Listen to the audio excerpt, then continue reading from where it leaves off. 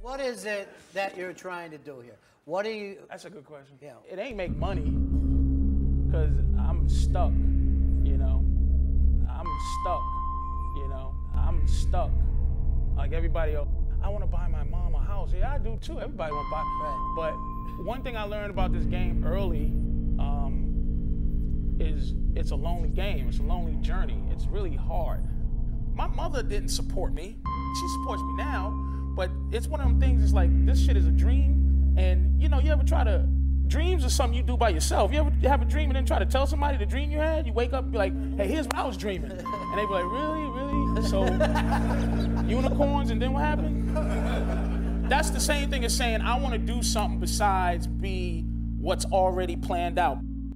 This thing here is like a leap of faith, and you just keep falling. To answer your question, what I'm trying to do is be righteous. And when I say righteous, I don't mean God, you know, God righteous. I mean, just when I wake up, I know I was honest to myself, you know what I mean? And I did the whole tap dance, dude. I did it. I tap danced what, like you wouldn't believe, like hot shoes, and and if I had a gun, dude, Yeah. I'm telling you, I'd have shot myself. I understand suicide because I was trying to get something from what I do.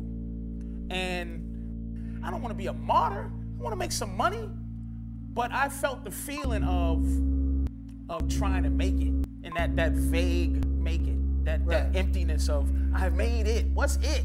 You know what I'm saying? So I just do it because when a guy says to me, dude, you know, man, you changed my life, that feels good. If a dude says you changed my life, or a woman says you changed my life for some goofy shit you did, you know, that means something. That's it. I wanna change lives, but not be profound about it. What I'm trying to do is be righteous.